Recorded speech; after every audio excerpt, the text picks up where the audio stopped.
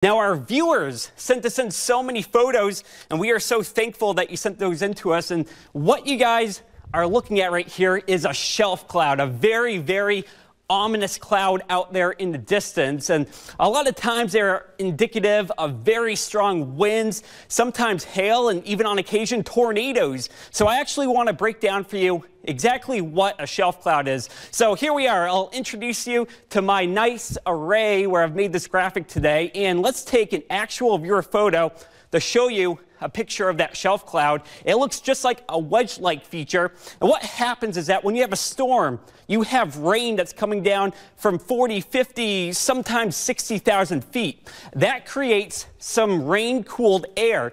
And what that does is that it hits the ground, because cold air is more dense than warm air, and it spreads out. It's just like opening up a faucet. What happens is that you have warm, moist air feeding into the system, and where that cold, dry air meets up with that warm, moist air, it condenses, and that's what forms that low base to that cloud, and that's why we have very strong winds and sometimes hail with them. Sierra?